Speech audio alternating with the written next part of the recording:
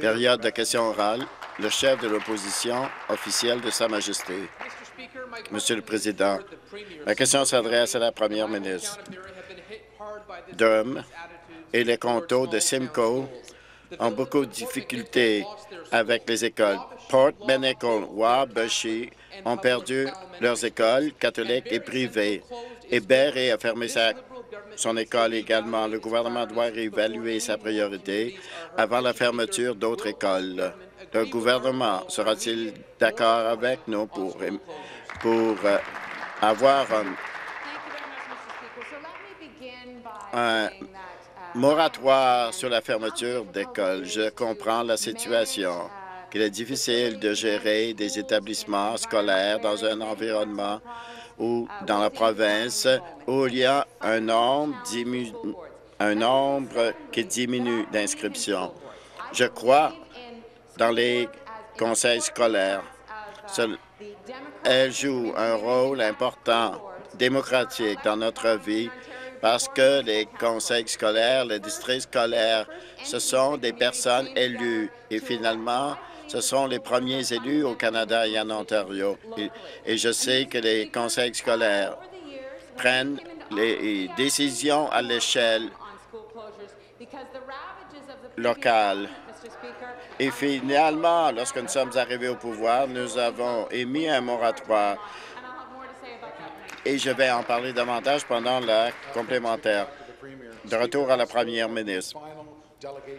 J'ai pris la parole la semaine dernière avec les conseillers scolaires de Upper Canada, alors qu'une école sur 5 fermera.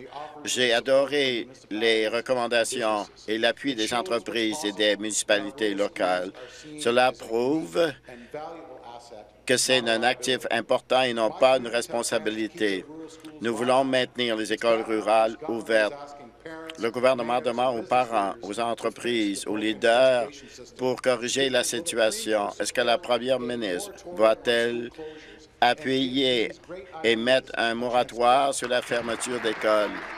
Monsieur le Président, je sais que le député d'en face sera très heureux d'entendre parce que toutes ces écoles ont reçu une lettre la semaine dernière de la ministre de l'Éducation. S'il y a un plan de fusion, de consolidation, et qu'on ferme petites écoles et qu'on ouvre d'autres écoles. Il y a d'autres situations où il n'y a pas eu de consultation entre les conseils scolaires et les municipalités qui auraient dû se produire. Et le ministère a, depuis un certain temps, que c'est ce qu'il souhaite. La lettre a été transmise au directeur d'école hier. Ce que l'on dit maintenant, où il y a eu un dialogue, où les districts scolaires ne sont pas rencontrés et où il n'y a pas eu de dialogue. Nous sommes au courant que les municipalités et les conseils scolaires ne se sont pas parlé. Il faut maintenir ce dialogue entre les collectivités locales et les municipalités. Ma question s'adresse à la première ministre. Les critères pour les écoles rurales et urbaines.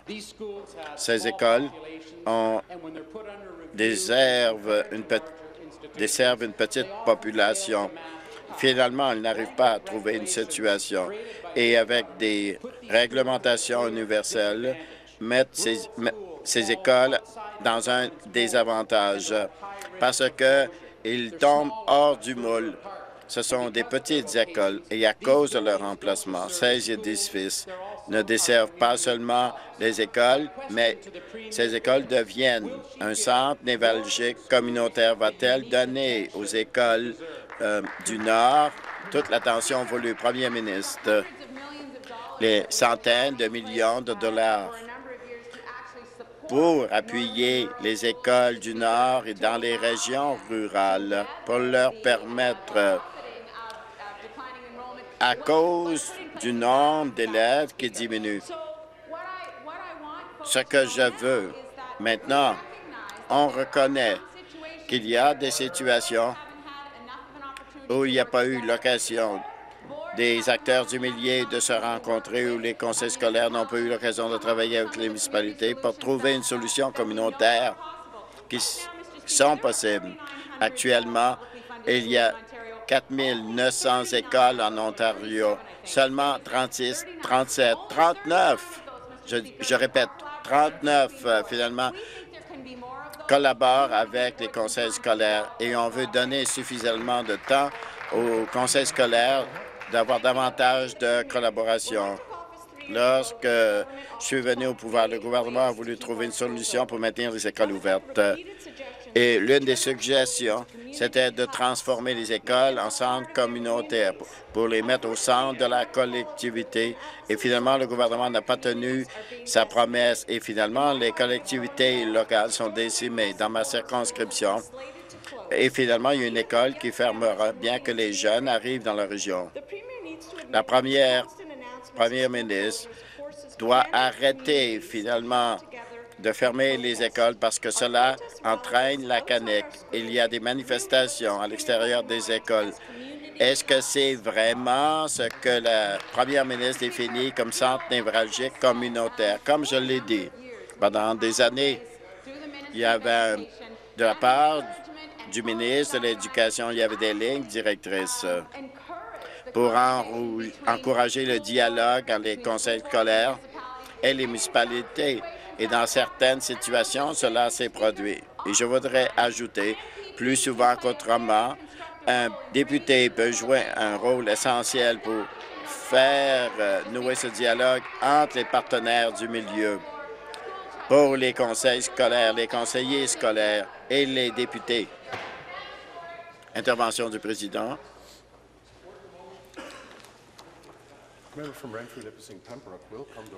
Député de Renfrew-Nipissing-Pembroke, je vous le dis, à l'ordre. Merci. Veuillez conclure. Nous voulons cette collaboration entre les acteurs du milieu, mais parfois, il y a une difficulté de la part des acteurs du milieu ou des municipalités. Il faut que cela se produise. Il faut que ce dialogue ait lieu. Complémentaire, Whitby-Oshawa, ma question s'adresse à la première ministre. Un grand nombre de mes concitoyens sont inquiets parce que leurs écoles fermeront, semble-t-il. Et dans la région de Durham, il y a des écoles publiques fermeront, semble-t-il. Et ce gouvernement, que l'examen d'évaluation des établissements scolaires, c'est une honte et que ce processus d'examen, c'est une façade démocratique et les parents se font entendre, mais on n'écoute pas les parents. Allez-vous émettre un moratoire sur la fermeture des écoles dans les régions rurales et arrêter de ne pas écouter la population? C'est un défi. Je mets au défi tous les députés où il y a eu une lettre de la part de la ministre de l'Éducation et également le ministre des Affaires rurales. Vous avez eu une occasion. Il y a des conseillers, il y a un dialogue qui peut avoir lieu dans les collectivités locales. Et je dis à tous les députés, là où il n'y a pas de dialogue, ce dialogue devrait avoir lieu. S'il y a une possibilité de créativité entre les municipalités et les conseils scolaires, nous allons les écouter. Et le ministère de l'Éducation va faciliter le dialogue. Si les conseillers scolaires conseils scolaires et les municipalités, les groupes communautaires, pour qu'elles puissent travailler dans l'intérêt de la collectivité locale. C'est un dialogue progressif. Et parce que cela ne reconnaît pas les possibilités locales s'il n'y a pas de dialogue. Intervention du président.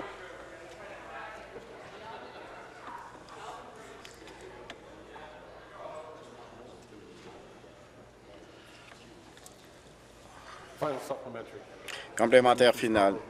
Scarborough Rouge rêveur. Merci, Monsieur le Président. Ma question s'adresse à la première ministre. J'ai participé à 3 réunions dans ma circonscription. Les parents sont préoccupés que leurs enfants ne seront pas en mesure d'aller à l'école.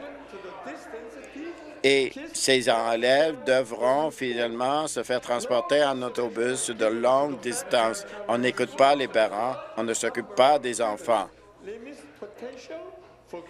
Et finalement, les parents et les élèves ne pourront pas participer à des activités sportives. On ne s'occupe pas non plus des enfants qui ont des besoins particuliers. Pourquoi mettez-vous les parents et les élèves dans ce genre de situation? Ministre de l'Éducation. Je voudrais remercier le député d'en face pour sa question. Participer aux discussions entre les écoles, c'est exactement ce que vous devez faire. On entend les districts scolaires et la collectivité locale. Quel est le meilleur plan pour cette collectivité locale? Comme la première ministre l'a dit, le rôle des élus scolaires municipaux sont très importants et nous voulons assurer qu'on peut avoir des lignes directrices qui tiennent compte de ces réunions. Parce que ce sont des décisions difficiles, que ce soit où, peu importe l'endroit dans la province. C'est important que ces collectivités locales fassent partie de la décision.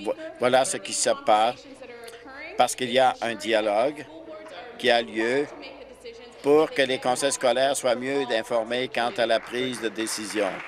Nouvelle question. Chef du troisième parti, merci. Ma question s'adresse à la première ministre.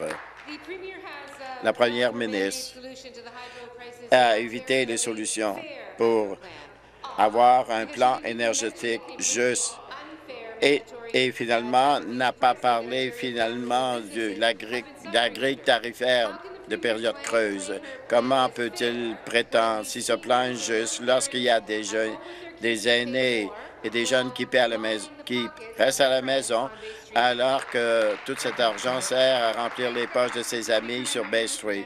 Je sais que le ministre de l'Énergie souhaitera sans doute parler du prix du marché et la façon d'offrir des options. Monsieur le Président, le plan juste et équitable en Ontario vise à réduire de 25 la facture d'électricité. C'est les personnes qu'elle a identifiées. C'est juste pour ces personnes que les gens qui vivent dans les régions rurales, dans les régions du Nord, paient trop pour les frais de transmission et de distribution. C'est également juste pour les gens qui ont un faible revenu et de l'aide. C'est ce qui rend juste le plan hydro juste. La semaine dernière, j'ai rencontré des gens de Sarnia. J'ai rencontré Mme Maheu Malek. Elle a parlé de sa facture d'électricité de 8 000 $. Et finalement, si les libéraux ne règlent pas la situation, quand est-ce la première ministre va-t-elle s'attaquer à ce problème et obliger les gens d'avoir une griffe tarifaire obligatoire? Ministre de l'Énergie. Merci, Monsieur le Président. Je suis très heureux de parler du plan juste pour les Ontariens qui va aider tous les consommateurs, qui vise à réduire de 25 la facture d'électricité dès que ce plan sera adopté en Chambre. Que l'utilisation en fonction de l'heure, on s'y attaque depuis des mois. On reconnaît qu'un couple senior dans le nord de l'Ontario ne devrait pas avoir le même tarif en tant que, finalement, que propriétaire d'un condo à une chambre. Voilà pourquoi on a demandé à la CRE de s'attaquer à ce problème, de trouver une solution, de proposer d'autres solutions ou des solutions autres que le temps de consommation selon l'heure. Nous avons apporté des solutions. Nous visons une réduction de 25 à l'ensemble des familles de l'Ontario. Complémentaire final. Les aînés à la maison Sudbury ne devraient pas finalement se chauffer les mains et à augmenter et à ouvrir la cuisinière pendant le jour. C'est pas juste. La femme à Sarnia qui a ce motel, qu'elle lave finalement ses draps et ses têtes d'oreiller sur le site. Cela n'aide pas parce que le personnel doit finalement faire la lessive pendant la journée pour ne pas réveiller les clients de l'hôtel. Pourquoi la première ministre ne s'attaque pas à ce problème, ne s'est pas attaquée à ce problème finalement pour sauver sa vie politique. Intervention du président. Intervention du président. Ministre, un élément important qu'il faut souligner, c'est le plan de l'Ontario. On parle d'une réduction de 25 pour tous les ménages de l'Ontario, mais également à 1,5 million d'entreprises de fermes.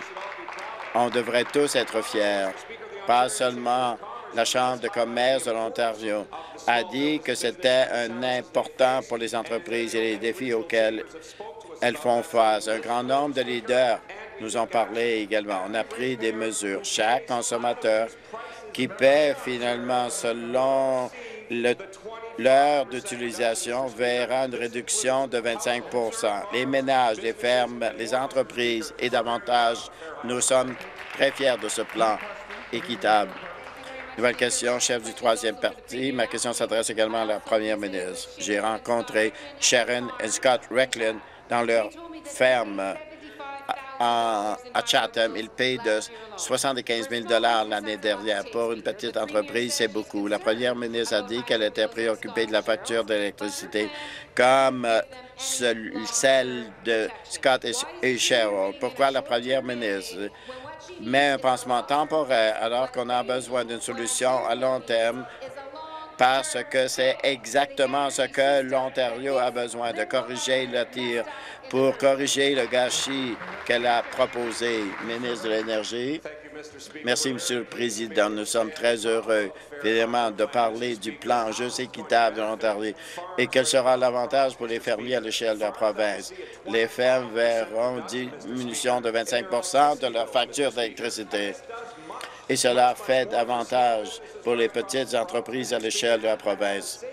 Et dans le même temps, ces entreprises qui sont plus grandes, ces entreprises comme les petites entreprises de fabrication, ils pourront être admissibles au programme amélioré de réduction industrielle, ce qui va leur permettre d'économiser le tiers de leur facture d'électricité. On a pris des mesures pour aider non seulement les résidents, non seulement les petites entreprises, non seulement les fermes, mais également le secteur de la fabrication et les grandes entreprises. Question complémentaire. Monsieur le Président, Scott et Cheryl ont réduit leur facture, leur commercialisation de 40 mais depuis l'année dernière, mais rien de ça a donné des tarifs d'électricité moins élevés, des factures moins élevées. Cela ne répond pas à la question de la tarification selon l'heure de consommation. Cela ne répond pas aux mauvais contrats et on ne traite pas de la question du fait qu'il y a trop d'énergie. Cela n'arrête pas la vente d'Hydro-One qui est une mauvaise idée. Est-ce que la première ministre peut expliquer aux propriétaires de PME comme les Richmond pourquoi son plan ne traite pas d'aucun de ces problèmes du système électrique? Réponse du ministre. Merci. Ce que la chef du troisième parti doit faire, c'est de retirer son plan qui ne traite aucune de ces questions, qui n'épargne pas un cent d'aucune famille de cette province, et regarder le nôtre et voir ce que le plan juste fait. 25 de réduction pour les PME, les fermes et les résidences partout dans la province. Le programme d'économie d'énergie en milieu industriel, ICI, qui aide les entreprises. On aide les gens à faible revenu. Pour leur plan, ne traitez même pas jusqu'à la dernière page. On s'assure que les gens les plus vulnérables puissent avoir l'aide dont ils ont besoin. Et quant aux Premières Nations, ceux qui vivent dans les réserves, on s'assure aussi, Monsieur le Président, qu'il y a un nouveau tarif pour eux et qu'on aide tout le monde dans la province, contrairement à l'opposition de ce côté-là. Merci. Question complémentaire finale. Interruption du président. Veuillez vous asseoir, s'il vous plaît. Veuillez vous asseoir, s'il vous plaît. Thank you. Merci.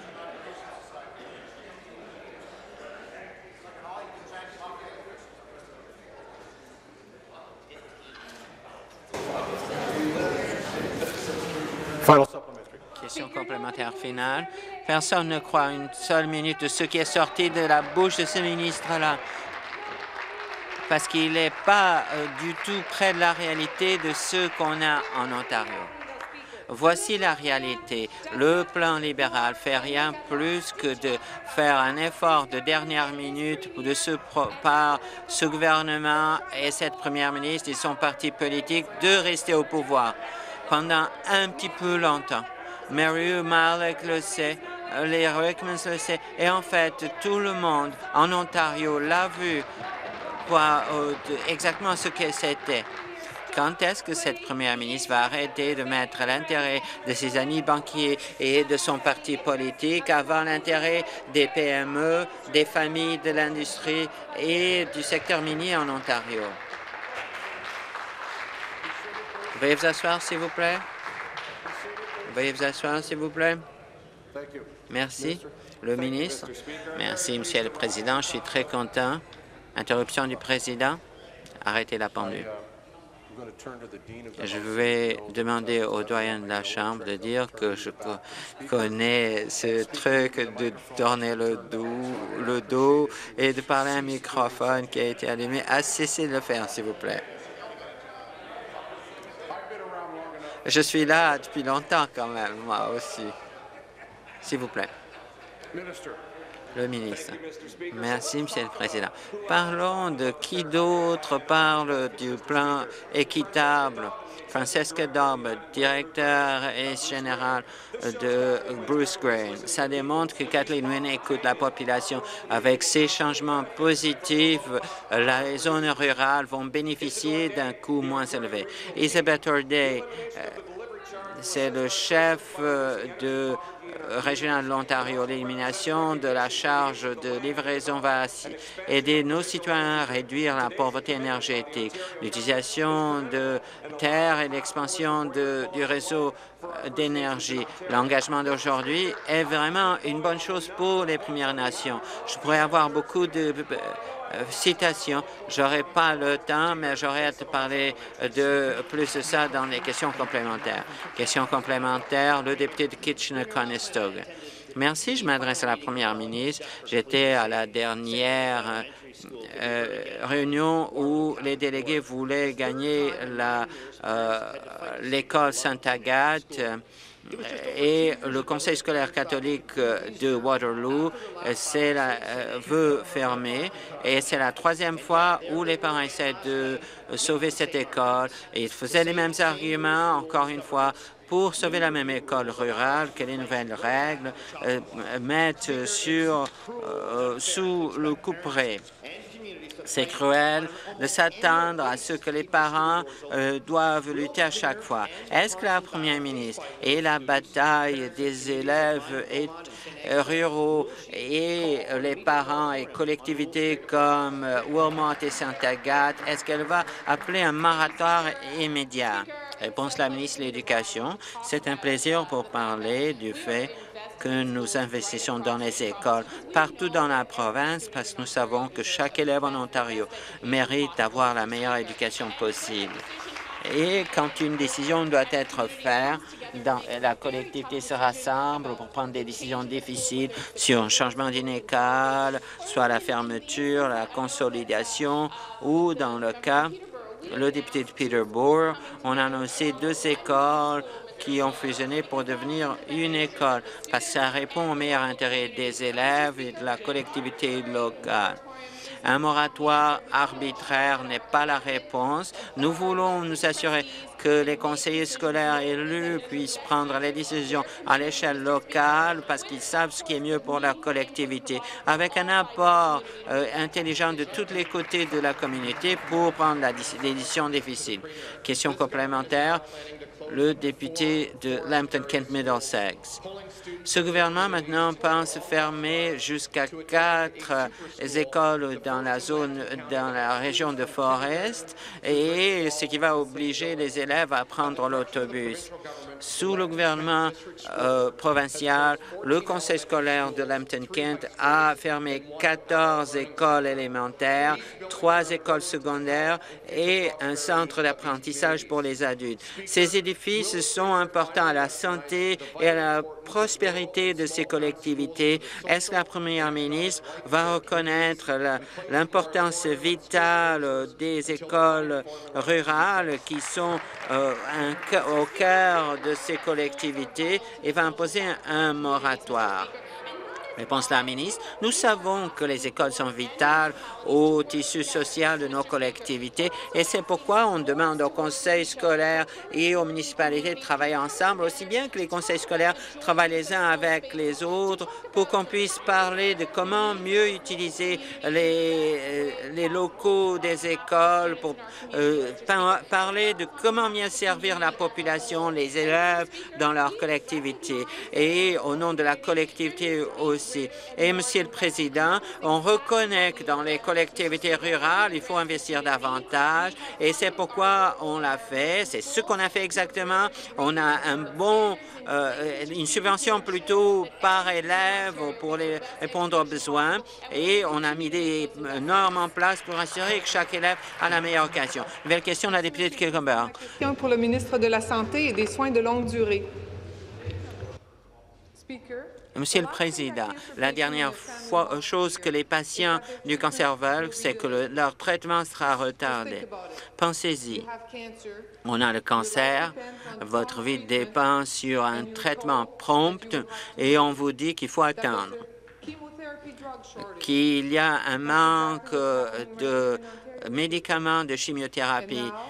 C'est exactement ce qui a lieu ici en Ontario. Et maintenant, nous savons qu'au moins 35 personnes à Richmond Mill ont eu un retard dans leur traitement oncologique. Hier, le ministre a dit qu'il ne savait rien quant au manque de médicaments de chimiothérapie.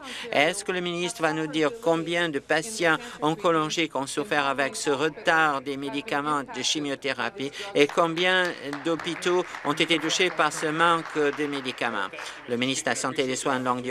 Merci, j'apprécie l'occasion de parler de cette question très importante. Et la députée d'en face a raison. On a vu pendant une période brève de temps, ici en Ontario, d'un manque d'un médicament 5-FU qui est utilisé pour traiter le cancer, en particulier les cancers gastro-intestinaux, du sein et d'autres. Et c'était un résultat d'un envoi par Santé Canada qui était en quarantaine parce qu'on se posait des questions sur l'intégrité des contenants.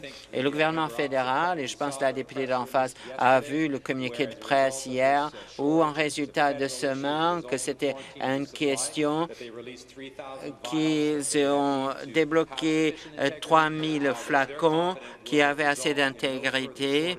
Et donc, ils sont en confiance qu'on n'aura plus de retard jusqu'à ce qu'on envoie des nouveaux flacons. Question complémentaire. J'ai compris que Santé Canada a essayé de résoudre le problème à court terme, mais cela n'explique pas comment le ministre de la Santé ne savait pas que cela avait lieu. Quand des patients oncologiques doivent avoir un retard dans leur traitement parce qu'il n'y a pas assez de médicaments, c'est aussi proche d'une question de mort et vie qu'on a. Et le ministre de la Santé devrait savoir qu'il y a un problème dans ce réseau pour pouvoir corriger. Ma question est simple. Quand est-ce que le ministère de la Santé a été informé de cette pénurie de médicaments et pourquoi cela a pris tellement longtemps pour que le ministre soit informé? Réponse du ministre de la Santé. Il faut que les Ontariens savent la vraie.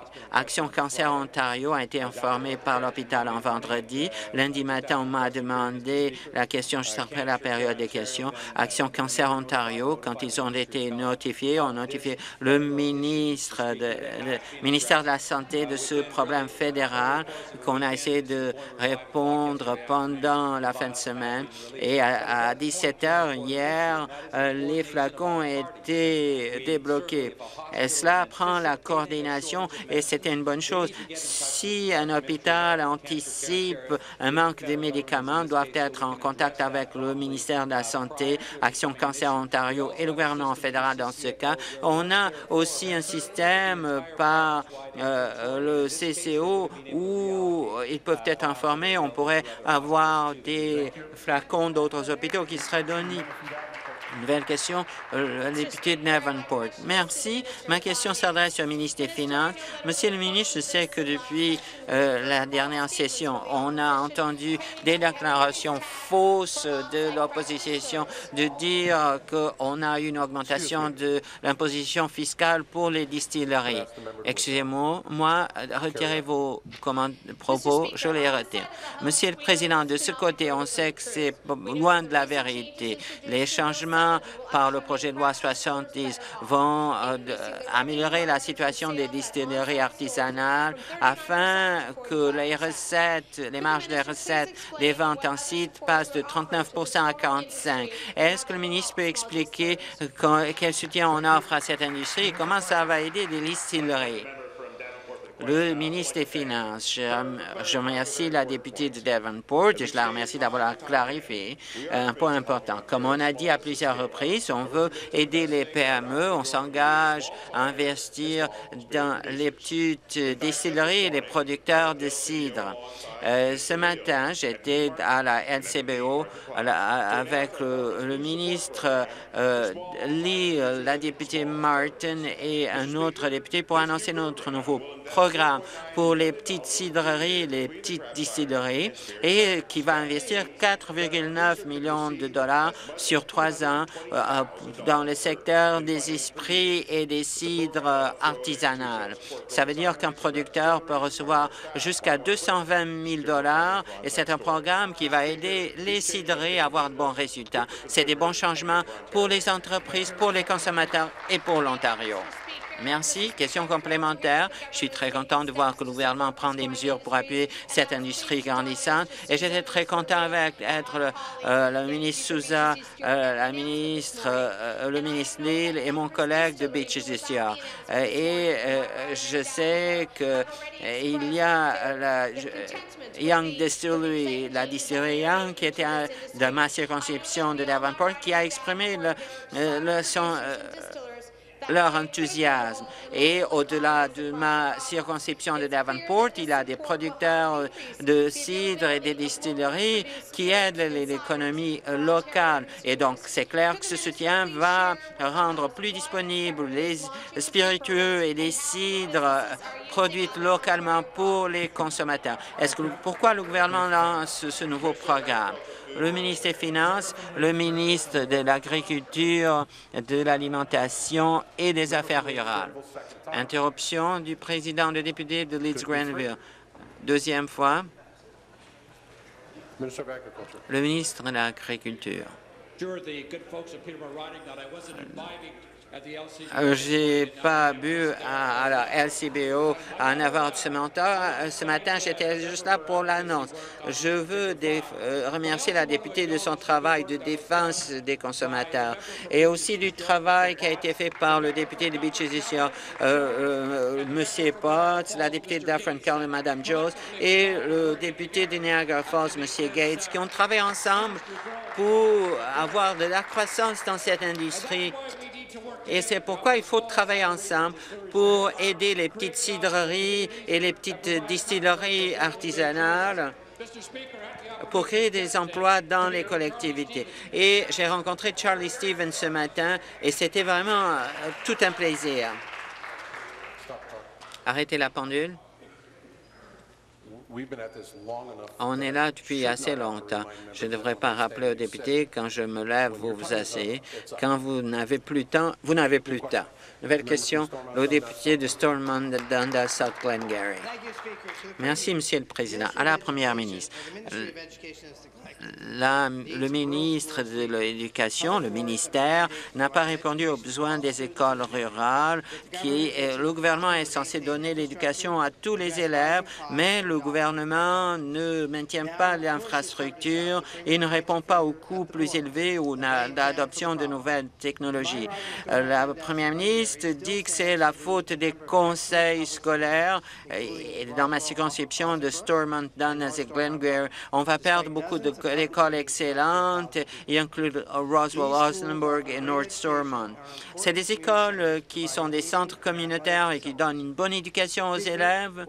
Et Et en dépit d'une réunion où il y a eu 1000 personnes, on pense quand même fermer l'école. Pourquoi on n'impose pas un moratoire après d'avoir un examen portant sur les installations destinées aux élèves? La ministre de l'Éducation. Merci, Monsieur le Président, la Première ministre, et je veux remercier le député d'en face de cette question.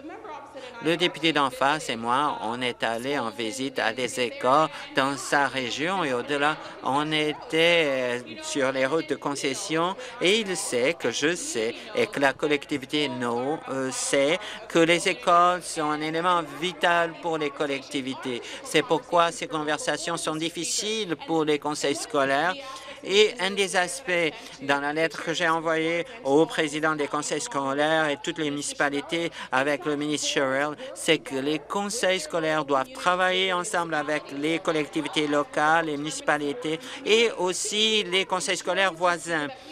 Il faut s'assurer qu'on ait la meilleure décision pour les élèves de la région. Même si un conseil peut se rejoindre à un autre conseil scolaire et utiliser les mêmes locaux, on a des soutiens, des initiatives de financement et on donnera la priorité. Merci. Question complémentaire, le député de Bruce Grey-on-Sound. Ma question s'adresse à la Première ministre. Vous dites que vous êtes allé en politique à cause de l'éducation, mais les gens disent que vous êtes perdu, que maintenant vous voulez juste vous servir et maintenir le pouvoir. Hier soir, j'ai reçu un texto de Dale qui dit que collectivité sera dévastée parce que vous fermez la seule école. À Markdale, Chapman's Ice Cream achète l'école locale. Et la municipalité vous a invité aussi bien que la ministre de l'Économie pour venir et savoir ce qui se passe, mais la population de Markdale a répondu à l'appel. Vous avez trouvé des milliards pour réparer les erreurs. C'est jamais trop tard. Est-ce que vous allez faire quelque chose, c'est-à-dire imposer un moratoire des fermetures d'écoles pour ne pas faire des erreurs qui dévastent nos collectivités? Réponse de la ministre. Interruption du président. Veuillez vous asseoir, s'il vous plaît. Veuillez vous asseoir, s'il vous plaît. Merci. Réponse de la ministre. Merci. Et comme les municipalités, les collectivités, les organismes se rassemblent avec les conseils scolaires locaux pour trouver la meilleure solution pour l'école locale, je suis confiante qu'ils vont continuer à prendre de bonnes décisions pour leur collectivité en mettant d'abord les besoins des élèves. Et pour donner de bons programmes quand il y a des investissements nécessaires. L'expérience des élèves et les résultats sont très importants. Et une des raisons pourquoi on a envoyé cette lettre, c'était pour rappeler au conseil scolaire qu'il faut répondre aux besoins des locaux. Et c'est un bon exemple. C'est exactement l'intention. Et c'est pourquoi un moratoire arbitraire n'est pas une bonne session et on n'aurait pas de consultation. On veut s'assurer que les conseils scolaires écoutent les collectivités. Merci.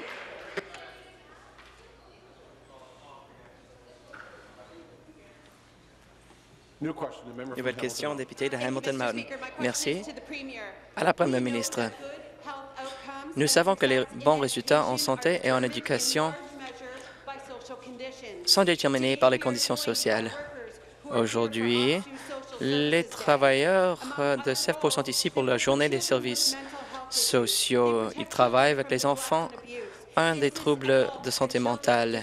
Ils protègent les enfants de la maltraitance et ils appuient les femmes qui s'échappent à la violence. Ils demandent une vision plus audacieuse afin d'offrir de meilleurs résultats aux enfants et aux femmes. Le gouvernement prendra-t-il l'engagement de financer cette vision et d'arrêter les compressions aux services? La Première ministre. Ministre des Services à l'enfance et à la jeunesse. D'abord, je voudrais remercier tous les travailleurs qui travaillent au sein du secteur de protection des enfants. Je remercie toutes les personnes qui protègent les intérêts de nos enfants. Ces travailleurs sont parmi les plus précieux de nos collectivités. Notre gouvernement vise à transformer les sociétés d'aide à l'enfance en Ontario. En bout de ligne, notre objectif est de permettre une prospérité de la part de nos enfants. Il y a des attentes très élevées au sein des sociétés d'aide à l'enfance.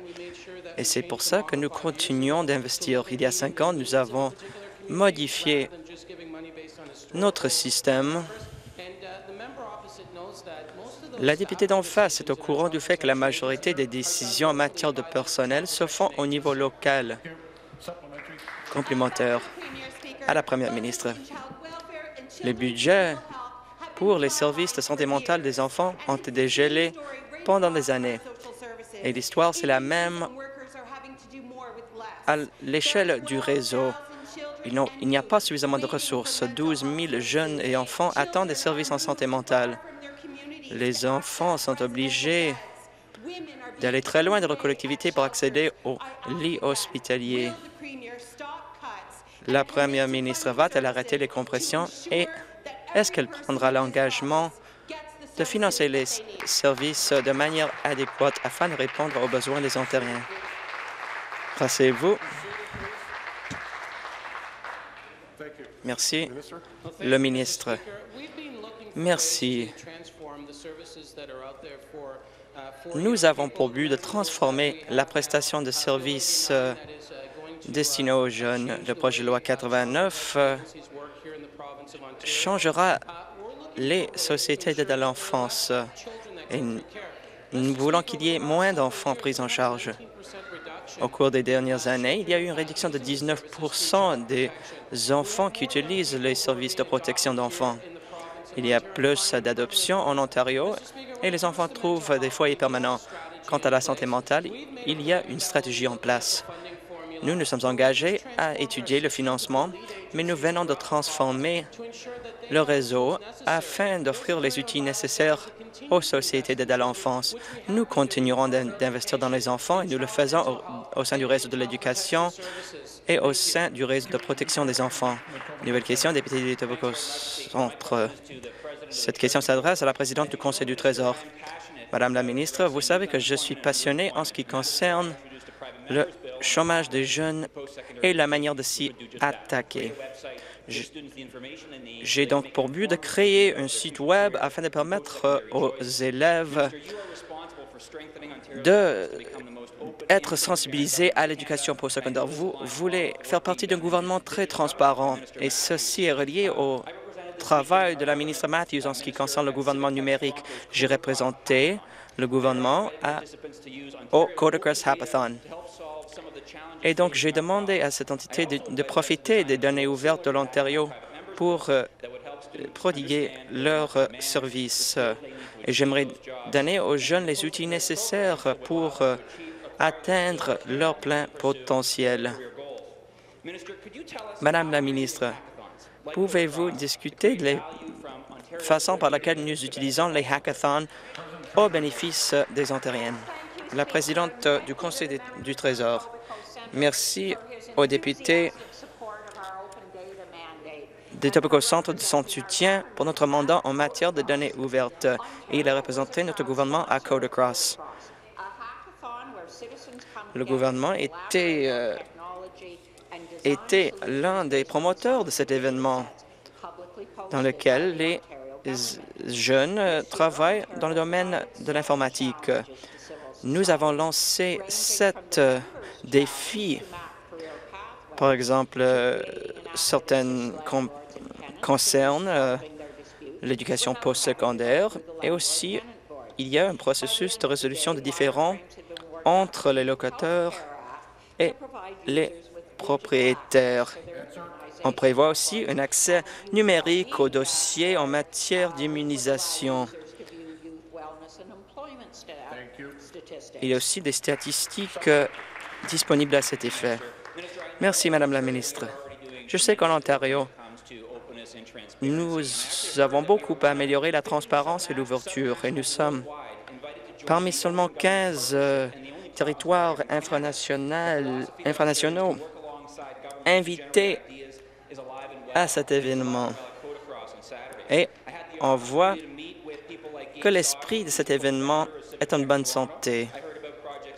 J'ai entendu parler des projets comme Budget PDS. C'est un outil qui permet aux Ontariens de voir le budget de la Ville de Toronto et Democracy Kit qui vise à appuyer les conseillers des conseils scolaires. J'étais très impressionné par Hackathon parce que les jeunes les plus intelligents de la Ville trouvent des façons d'utiliser les données du gouvernement afin de s'attaquer aux enjeux importants de notre province. Madame la ministre, comment est-ce que notre gouvernement continue de travailler avec les citoyens comme tels qui ont assisté à Code Cross? Président du Conseil du Trésor, en décembre, j'ai eu l'occasion d'assister au sommet de partenariat des gouvernements ouverts qui comprenait plus de 3 000 représentants de 70 pays qui avait pour but de promouvoir le programme des gouvernements ouverts. J'étais fier d'annoncer que le gouvernement allait renforcer notre engagement à l'ouverture en adoptant la Charte internationale des données ouvertes. Et cet engagement a déjà entraîné la création d'un catalogue de données de plus de 2000 éventails de données et 560 sont disponibles en ligne.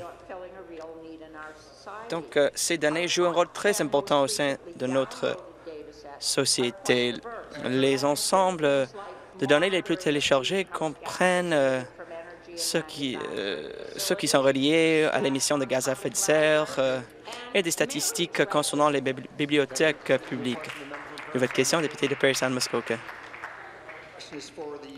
À la Première ministre, la semaine dernière, le conseil scolaire catholique de Simcoe, en raison de l'examen des installations destinées aux élèves, a décidé de fermer une école à Honey Harbour. Donc, les élèves iront en autobus à Victoria Harbour ou seront obligés d'assister à l'école publique de Honey Harbour.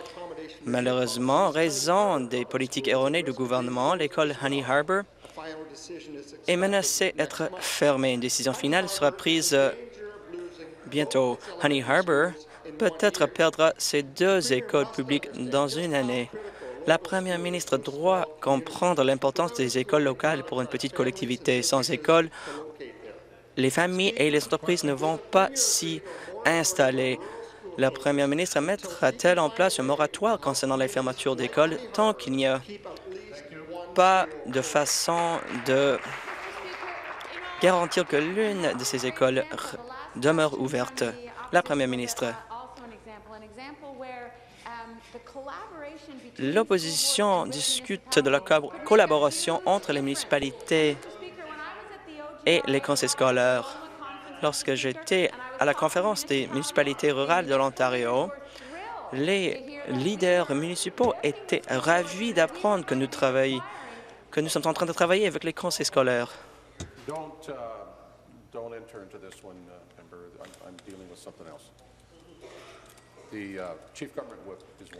La whip en chef du gouvernement avertit et député de Bruce-Grey-Onson une deuxième fois. Donc, on allait obliger les conseils scolaires de collaborer l'un avec l'autre, mais aussi de collaborer avec les municipalités, parce qu'il y a des occasions à saisir. Nous avons envoyé cette lettre et on leur dit, si vous pouvez parvenir à des solutions, nous allons collaborer avec vous. Complémentaire, député de Chatham-Kent-Essex.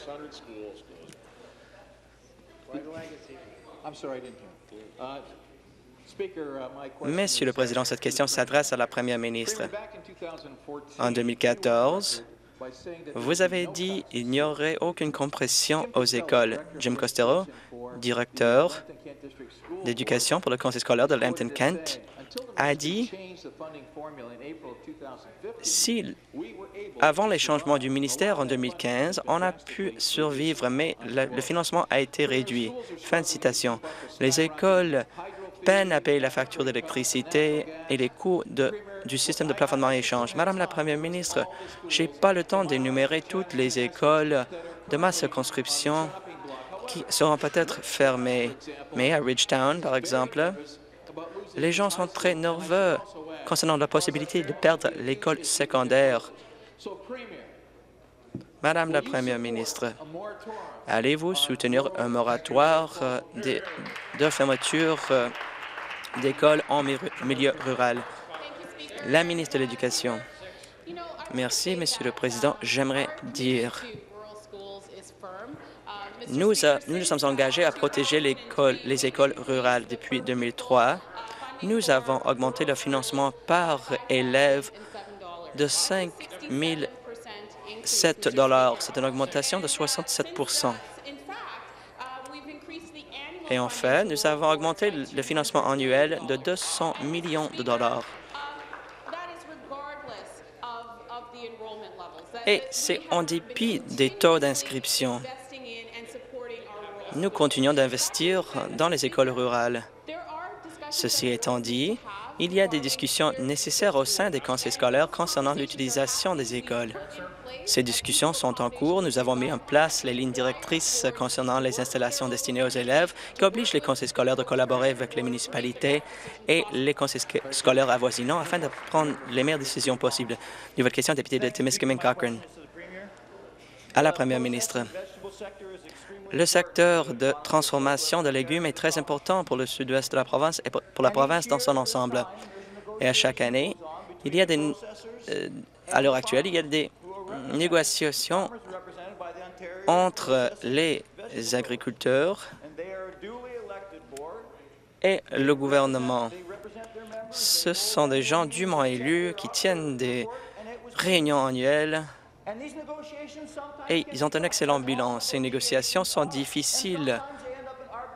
Et des fois, il y a de l'arbitrage. Mais c'est l'esprit des négociations. Mais qu'est-ce qui s'est passé vendredi? Le ministre a mis fin au conseil. Est-ce que ceci répond aux intérêts à long terme d'un secteur si important de l'économie ontarienne? Ministre de l'Agriculture, de l'Alimentation, des Affaires rurales. Je remercie le député de sa question. En tant que ministre des Affaires rurales, de l'Alimentation, de l'Agriculture, l'une des questions les plus importantes à laquelle je me suis attaqué s'est produite vendredi dernier. Nous avons nommé un fonctionnaire chevronné, M. Albert Buchanan, pour devenir membre de ce conseil d'administration.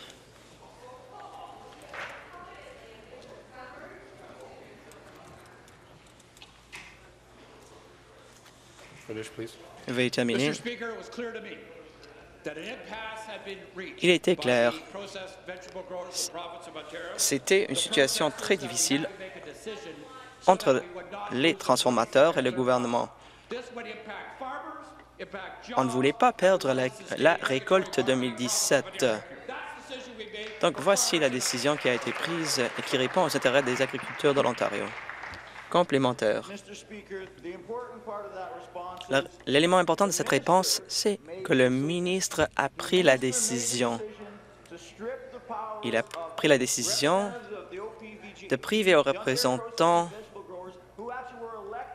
qui ont été élus leur pouvoir. Je reçois des courriels des gens qui cultivent des légumes et il y a eu des consultations publiques, mais il n'y avait pas de questions de la part du public acceptées. Donc, ces transformateurs ont des millions de dollars investis. Donc, est-ce que vous prenez en ligne de compte les agriculteurs parce qu'ils ne faisaient pas partie de la décision de priver au Conseil ses pouvoirs? Le ministre. Je remercie le député de sa question.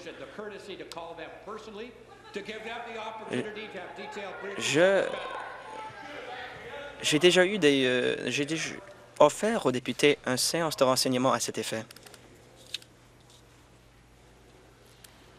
Je vais conclure. J'aimerais citer une lettre qui m'a été envoyée par les transformateurs de légumes le 22 février 2017.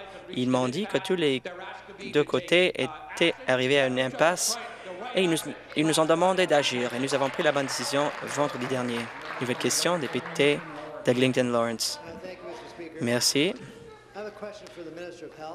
Au ministre de la Santé, comme vous le savez, Monsieur le ministre, Je suis très préoccupé du fait que malgré le fait que nous avons dépensé 3,7 milliards de dollars en santé mentale, chaque année, les hôpitaux sont en train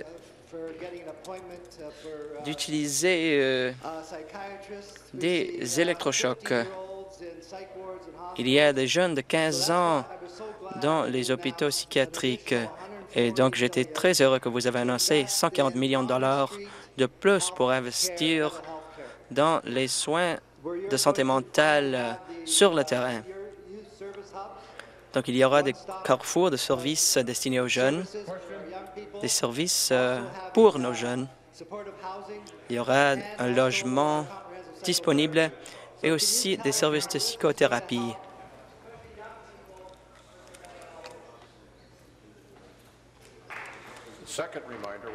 Un deuxième rappel, lorsque je me lève, vous vous asseyez.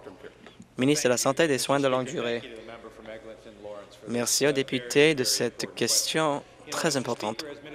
En tant que ministre de la Santé, d'après moi, il n'y a pas de santé sans santé mentale. La santé mentale doit être comprise en tant que liée au bien-être physique.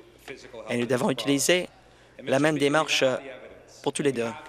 Nous avons les données probantes, les partenariats et la main-d'œuvre qui visent à dispenser les services en santé mentale d'haute qualité que méritent les Ontariens.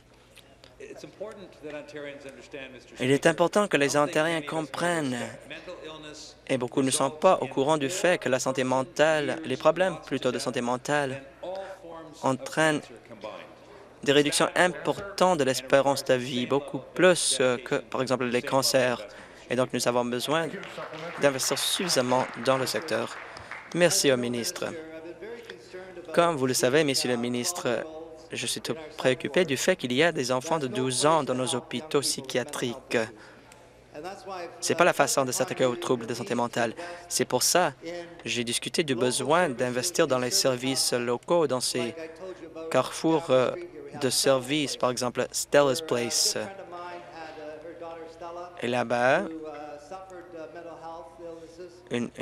l'un de mes amis avait une fille qui s'appelait Stella, et finalement, elle est allée aux États-Unis pour se faire traiter. On lui a donné des médicaments. Donc, elle a fait une collecte de fonds de 10 millions de dollars. Elle a créé Stella's Place afin d'aider des milliers de jeunes ayant des troubles de santé mentale. Pouvons-nous appuyer davantage de centres comme Stella's Place afin d'aider les jeunes? Merci. J'apprécie la question. Le député a raison. Nous investissons 140 millions de dollars de plus sur 3 ans et 50 millions de dollars par an ensuite. Nous allons créer un programme de psychothérapie à l'échelle de la province. Nous sommes la seule province de le faire. Et ce programme de psychothérapie structurée prévoit des thérapies axées sur les données probantes, y compris les thérapies comportementales, qui est surtout utile pour les gens qui sont, par exemple, touchés par la dépression. Nous investissons dans 9 carrefours pour jeunes ayant des troubles de santé mentale et nous investissons dans plus de 1000 nouveaux logements. Nouvelle question, député de Court Lake Sprock. Beaucoup de collectivités se sont trahies par la politique du gouvernement entourant leurs écoles locales. Par exemple, plutôt de se rendre à l'école à pied, les élèves de Burlington seront obligés d'aller en autobus à une autre école. Marianne Meads, conseillère municipale de Burlington, a dit ce matin, ces fermetures détruisent le corps des collectivités. Le gouvernement mettra-t-il en place un moratoire immédiatement sur les fermetures d'écoles? La ministre de l'Éducation. En discutant de cette question, il nous incombe de comprendre que les décisions prises par les conseils scolaires, qui sont des décisions très difficiles, se font pour répondre aux intérêts des élèves. Nous avons étudié ce qui se produit à la suite des fusions, par exemple, et voici les conclusions. Lorsque toutes les parties prenantes impliquées s'engagent à créer une nouvelle culture d'apprentissage, la situation s'améliore. L'engagement des collectivités en choisissant, par exemple, les noms des écoles, ceci établit une nouvelle identité pour la collectivité. Les élèves se sentent en toute sécurité et se sentent respectés. Nous mettons l'accent sur l'apprentissage des élèves. Complémentaire, député de Halden-Norfolk.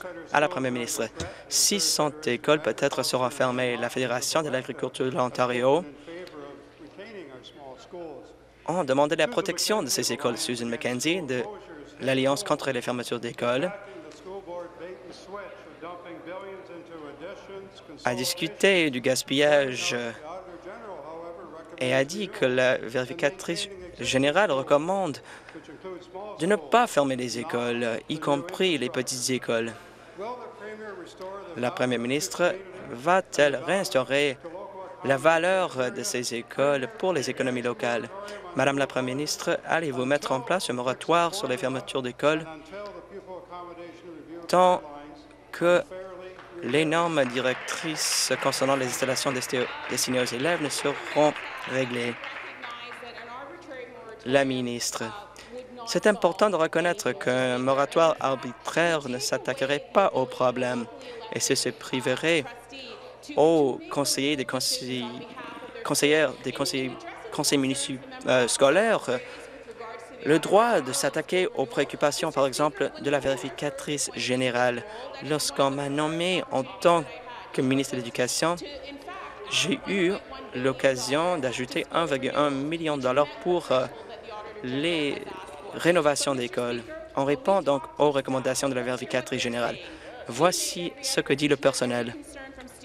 Nous avons écouté les préoccupations des élèves et des parents. Vers la fin du processus, les gens avaient un point de vue très positif. Voici une citation d'un maire.